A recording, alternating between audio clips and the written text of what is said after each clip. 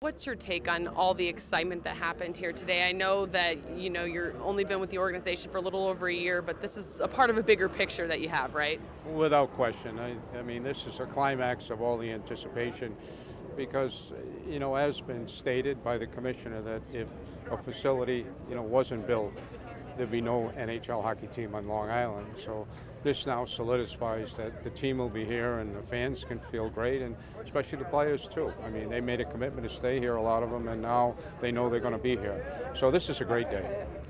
There's a lot of work that goes into a new arena. You know what that's like on the other side in New Jersey. What will you be able to help with the putting together this building to really make it functional for the team and the fans? Well, that's pretty well along the way.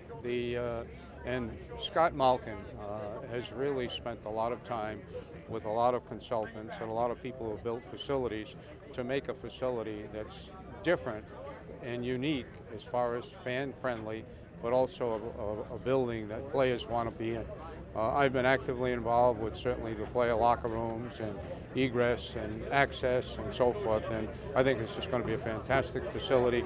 If all the plans come true the way they are on a piece of paper, which I believe they will, structure is already in place as far as steel, so it's on its way.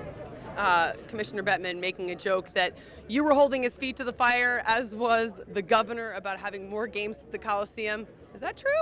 Well, we've had some conversations over the summer on different things, but the schedule certainly was primary, and we have a lot to thank that the commissioner really has given us the opportunity at this time of the year to put 7 more games, at the Coliseum. It's great for the players, it's great for the fans, it's great for Long Island.